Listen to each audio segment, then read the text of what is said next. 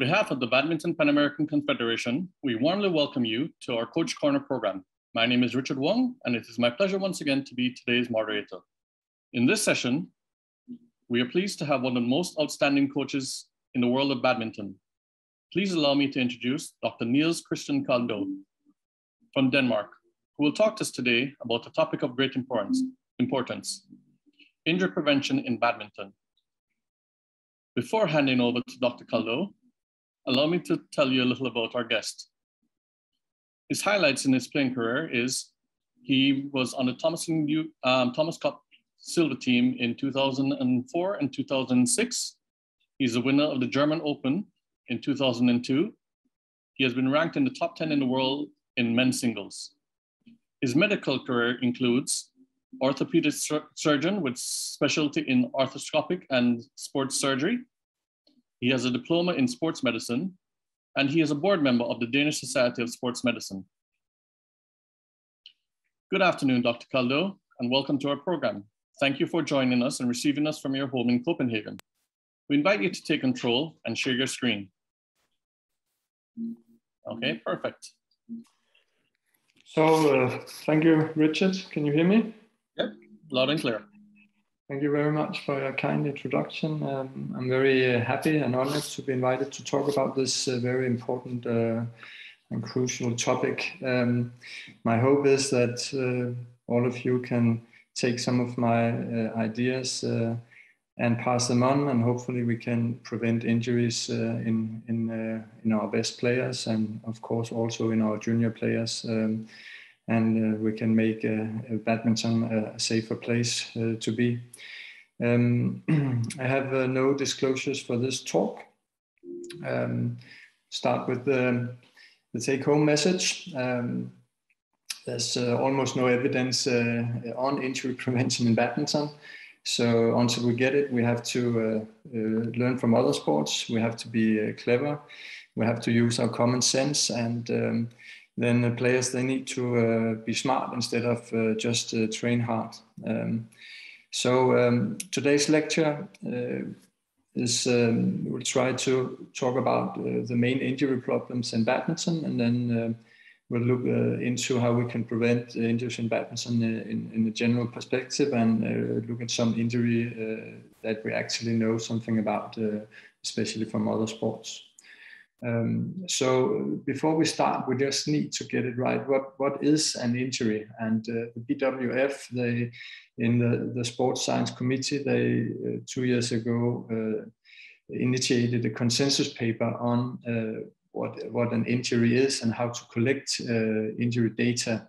And this is soon to be published. And the injury definition is that any physical injury sustained by a player during a match or training, regardless if further diagnostic tests were done or if playing time was lost. And it means that this is actually all kind of complaints, and it's not only the top of the iceberg. We actually get all these subclinical signs which can lead to injury in the future, and I think that's very important, and a progress from earlier injury papers. So what do we actually know about injuries? Well, there are like 100 papers on injury, and if you look at the figure to the right, you can see in the bottom right that only a few of them are about elite badminton players, and only a few are about junior elite players. And if you look at the papers over a time frame, then since the 90s, there's been no studies on elite players outside of Asia, and there has been only 3 to 4 studies since 2000 on Asian players, divided on a couple of senior elite players, some college players, and some junior players. So actually, we haven't got that many good papers on injuries. And if you look at the pyramid to the left, you can see the level of evidence and if you're in the top of the pyramid, there's high evidence, and if you're in the bottom of the pyramid, you have a low evidence. And most of the papers we see in badminton, they are around here. So it's retrospective, prospective cohorts or case reports.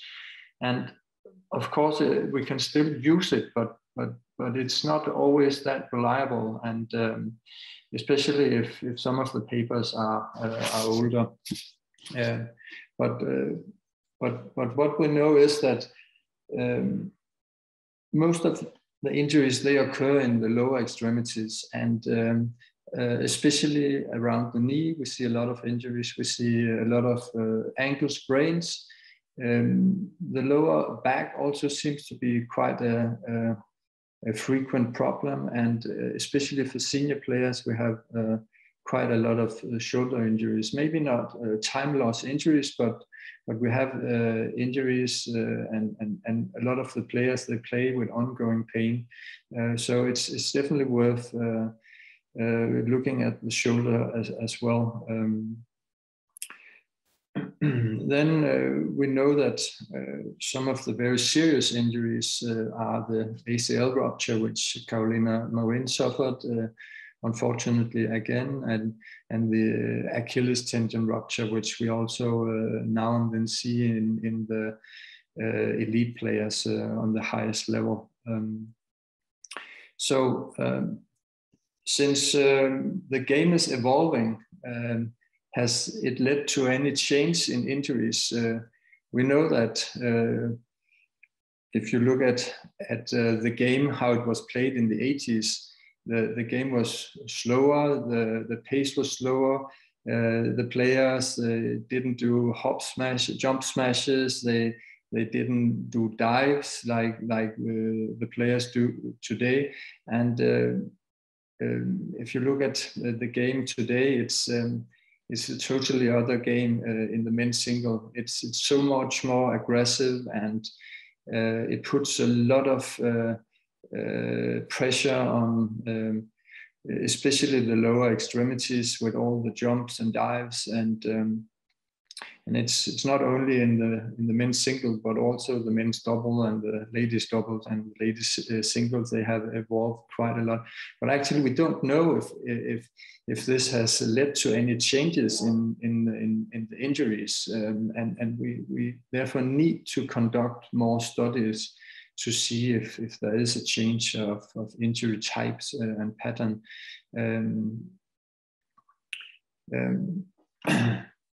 We know I did a review of the literature for half a year ago to look at the demands in badminton, because BWF, they needed to do a risk analysis of doping in badminton, and here I found that the rally time has actually gone up over the last 10-15 years.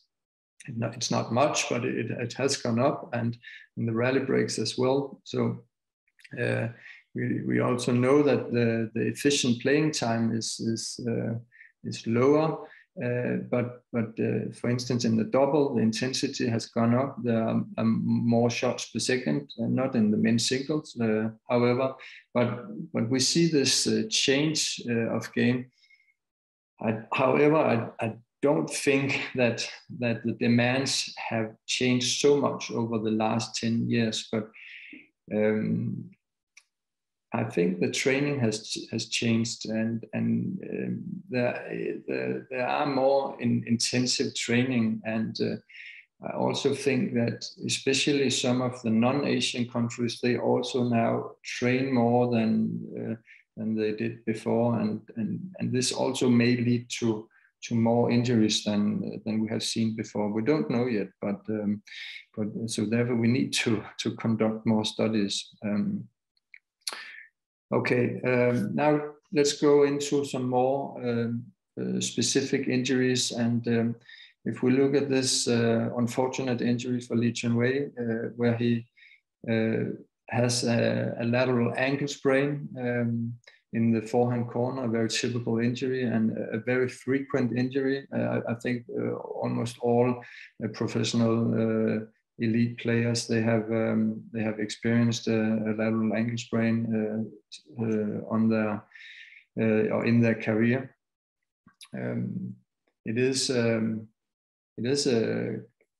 It can be a serious injury. It can lead to chronic instability, and there can also be cartilage problems in the ankle joint, and it can lead to early arthritis in the joint if you have a lot of recurrences. Normally the players they get quite fast back on the court, but it can be an injury that can cost lost practice, lost tournaments, and the good thing about it is that we can actually prevent recurrences, and there are good papers showing that if you do a prophylactic neuromuscular training program, and if you use sports tape, you can actually avoid some of these injuries. And so I think it's important to do that. And some they use the sports tape for the rest of their career. Maybe it's not necessary to use more than 3 to 6 months after an injury, but maybe better be safe than sorry. Technology has evolved, and now there's a new thing on the market, which is called a Sprainer. It's a patch that you attach on the outer side of the shoe, and it lowers the friction between the surface and the shoe, and thereby brings the shoe or the foot in inversion, and thereby reducing the risk of ankle sprains. And there's a very good paper on this in the British Journal of Sports Medicine, where they have done a nice study, and they lower the risk of recurrences when they use this device.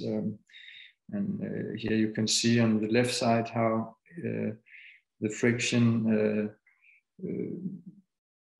between the surface and the shoe makes you vulnerable for a distortion. And on the right side, you see how the patch makes sure that the friction is lowered, and then the foot goes into inversion. So I think it looks like a very nice place to start to be able to prevent distortions. Here we have it again. So yeah, this is the worst nightmare for Carolina Marin. For a few months ago, it's a very devastating injury, very unfortunate for Carolina. And as you can see, when the player lands on her left knee in this block jump, she suffers an ACL injury. We don't know the extent of these ACL injuries in badminton on the elite level. There is a study by Kimura from Japan, where he looks at 21 cases, and it's mainly women, and they suffer the ACL tear in the round the head side in these block jumps. And if you look at the picture to the right, you can see that they land in this high valgus angle, and we know from other sports like soccer and handball that it's typical that they get these ACL injuries when they land in a high position, so that they are not so flexed in their knees, and they land with this high valgus stress, and this it seems to be possible to prevent these injuries, especially in handball and soccer. They have been very good at establishing neuromuscular programs, and they have, especially in handball, they have looked at how they could change the technique and make the players land with more flexed knees, and thereby reducing the risk of injury. And the sad thing is that when they stop to do this neuromuscular training programs, the ACL injury rate got high again. So this actually works in other sports, and I think we can use the same, especially for the young women, which seems to be more vulnerable to this kind of injury. And we can do some video analysis of players and see how their technique is, especially in the round the head side and the block when they do these block jumps. And if they land with less flexion in the knees, it might be a good idea to look at some footwork and train landings with more flexed knees. This is only speculation. It hasn't been documented, but I think we should try it because it's definitely a very serious injury. We also see that if you do these training programs and if there's good compliance, then you can avoid these injuries. So I definitely think it's worth trying. Okay, then we know that when you do some specific training for the hamstrings, especially the exercise to the right, which is a kettle swing exercise, and the Romanian deadlift on the right to the bottom, you activate the medial part of the hamstring, and this we know is especially good at stabilizing the ACL. So I would recommend these two exercises, especially for the women. And we also know that this Nordic hamstring exercise is a very good hamstring exercise. So I think it could also be good to include this in a training program.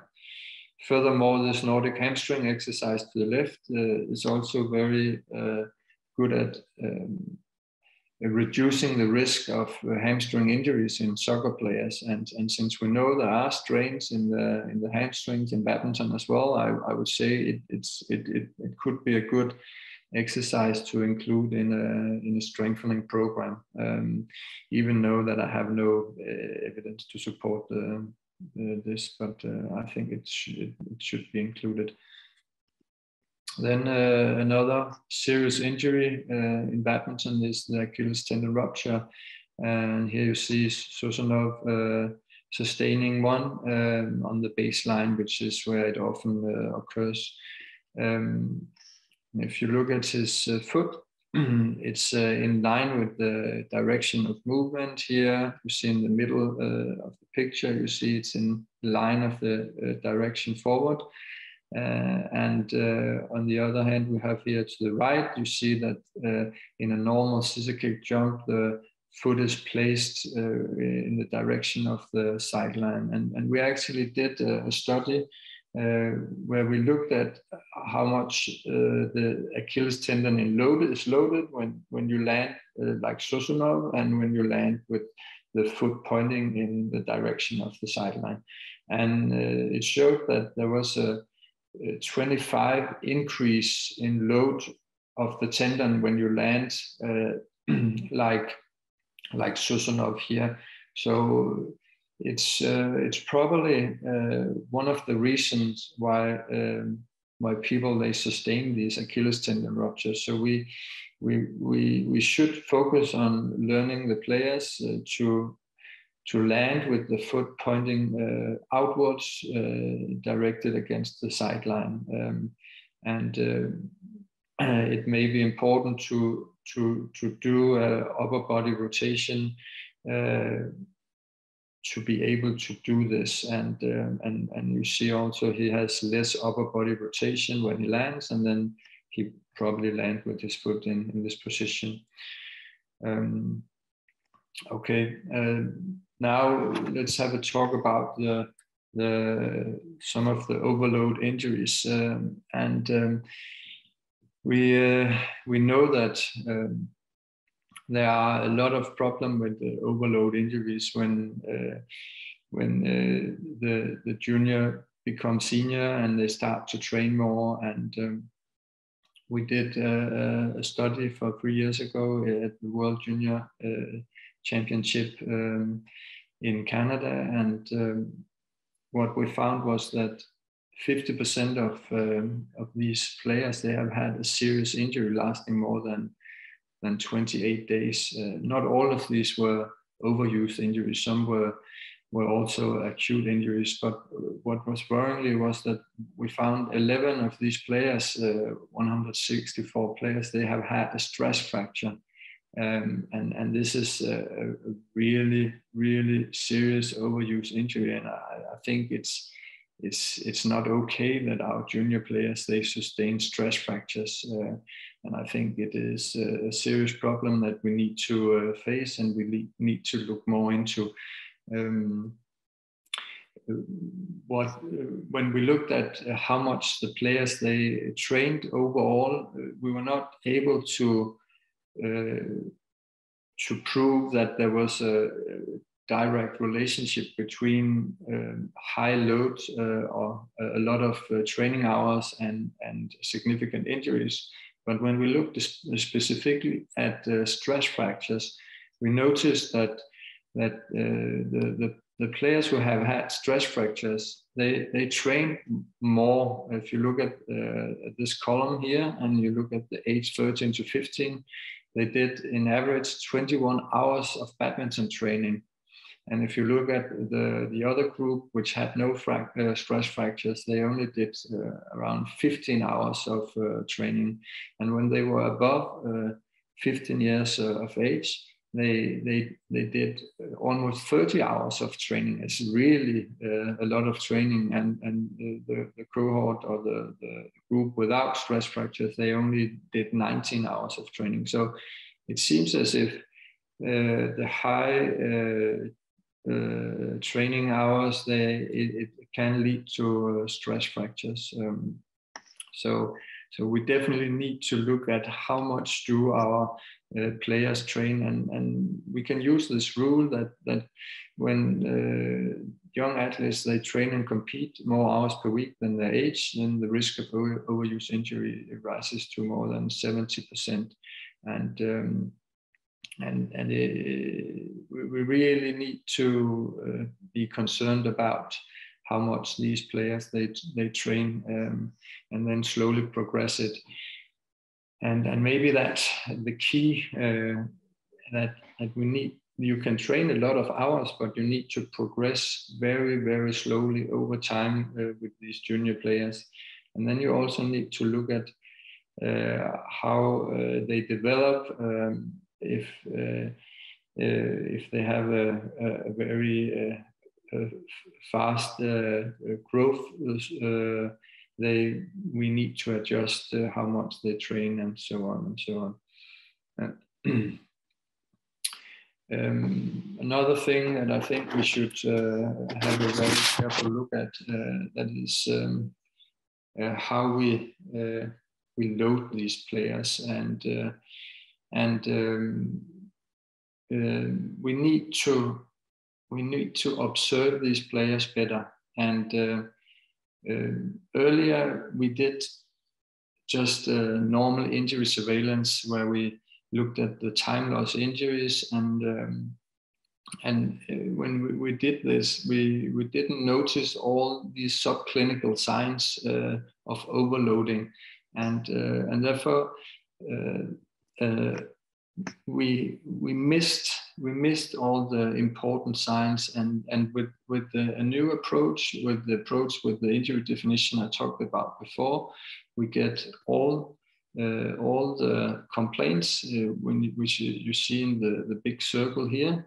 And some of these complaints, they won't turn into serious problems, but a lot of them will turn into medical attention problems and time loss problems. So we need to start to observe the players for these signs of early injury, and we can do this by asking them every week The Oslo Sports Trauma Research Center, they have developed a questionnaire which can be used on a weekly basis, where we ask the player have they had any discomfort, have they felt any pain, and then we can look at this in a medical team, and we can talk to the coaches about these small problems, and then we can change how the training goes for the upcoming weeks. And I think it's very, very important that we do these small changes all the time, and to be able to do that, we need to know how the athletes they are doing, and if we use these questionnaires, you can see that we detect so much more of these problems. You can see here to the left that there's like 7 to 10 times more problems that we can detect in this way, and then we can start to change the training in a way that that there's less risk of injuries. Another thing that I think is important is that we try to monitor a load, and for now there are different options. Some they use heart rate, some they use small GPS on the shoes, and another way is to look at how the players they rate each training, and they rate it with this Borg scale, and then they multiply it with the minutes that they have trained, and then you get an idea of the load. I know, of course, it's difficult with load in badminton, because if you do a lot of smashes, you might not feel so exhausted, but you put a lot of load on your shoulder. But this could be a way of controlling load. So I think it's worth trying to monitor the load in this way. Then it's important to change the load on a daily basis, because we all know that our body doesn't work the same way every day. Then we have had a bad night's sleep. Then we have some stress at school, or we have some stress with our girlfriend or boyfriend, and we have sore legs, or we have had a hard training yesterday. So we need to alter this load daily. Maybe we have a plan for 6 weeks, but we still have to change it every day according to the symptoms that we experience with the players. And you can also use this wellness score, and if you have a poor wellness score, you can reduce some of the load in your training, and it's pretty easy. You can rate your fatigue, your sleep quality, your general muscle soreness, and your stress levels and your moods. And if you're in this this column, then you should definitely try to reduce some of the intensity of the training.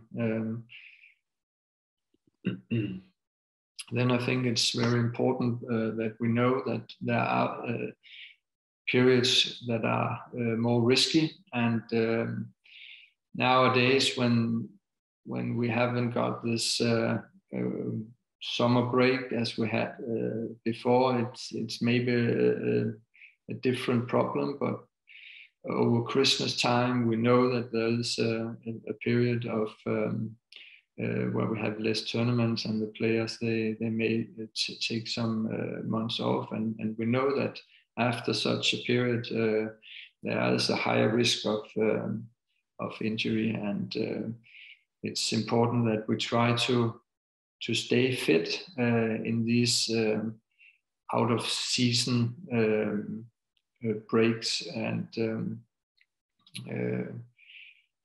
of course the players, they need to have some kind of rest, but we also need to be aware that they are in a higher risk when they get back from these breaks, and we need to carefully progress the training after these breaks. Then we also know that in other periods we have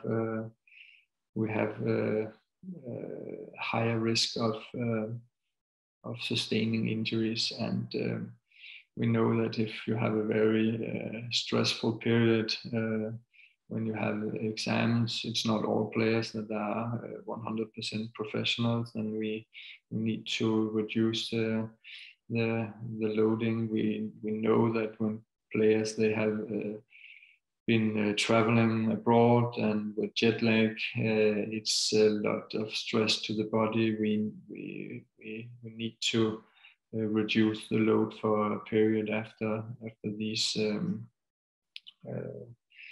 travels. Then we also know that when we start training again after an injury, it's common sense, but maybe it's not that many that are familiar with this rule of 10%, that you shouldn't increase the load more than 10%. If you do so, you may have a 50% higher risk of injury.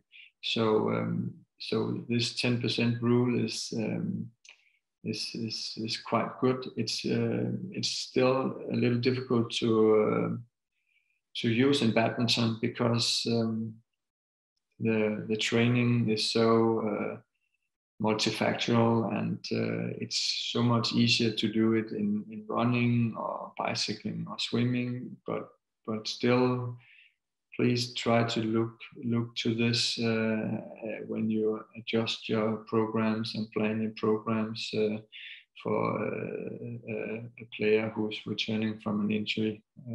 It's very important. This was a brief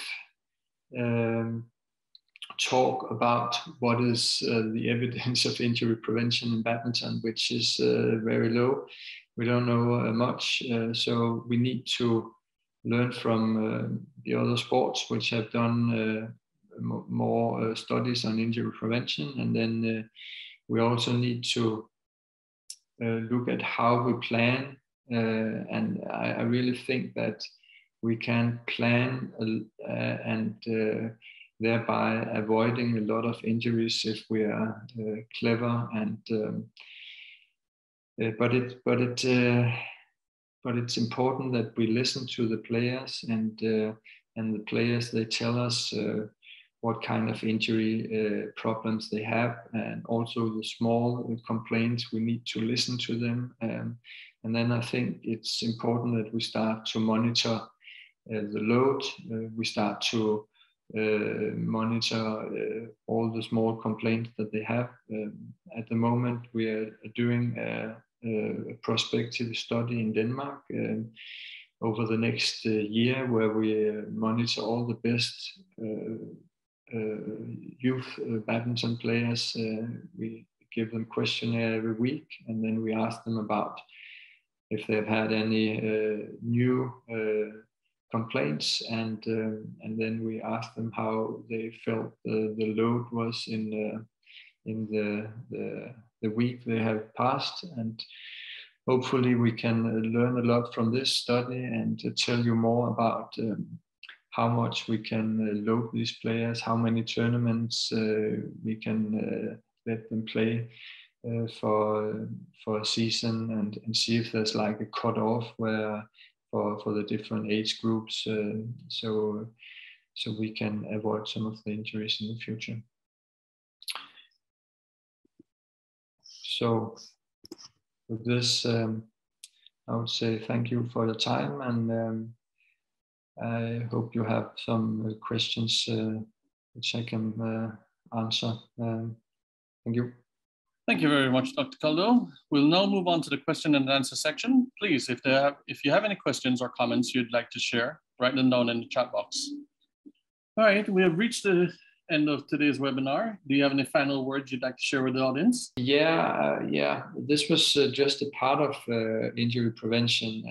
I would say another part is maybe to look at how you eat, and that's just a whole new theme, and we can talk a lot about that. Another thing is about how your mental health is. We don't know so much about that, but it also may interfere with the likelihood of getting injuries. So I think it's also important for you coaches to look into how your athletes they do with the mental health as well, and be able to correct some of the training plans according to their mental health, and not only looking at if they feel sore or if they feel a little tired. Okay. All right. Thank you for sharing such an interesting talk. I'm sure it helped a lot of us coaches. It's been very enriching talking with you, and thank you for sharing your knowledge with us. You're welcome. Okay. So on behalf of Badminton Pan America, we thank you for your participation and hope you enjoyed today's session. Stay well and stay safe.